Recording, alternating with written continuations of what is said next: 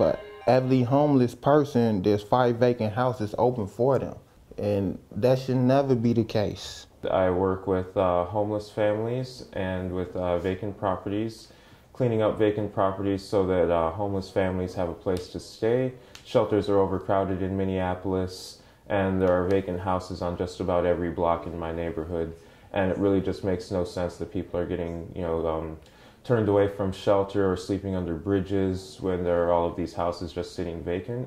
So these arrests are outrageous. They're unconscionable. You can't arrest someone for repairing a house for a family experiencing homelessness and charge them with burglary. A man goes in, he's not hurting anyone, he's trying to help this home and help people that are homeless to get off the street, and right away they're jumped on like they're criminal number 1. They were arrested because they are young black men. They were arrested because they have the audacity as people experiencing homelessness to create their own solutions. Currently, I'm occupying a home, but I also do help them fix up houses to find families that's in a housing crisis that need housing that they can afford.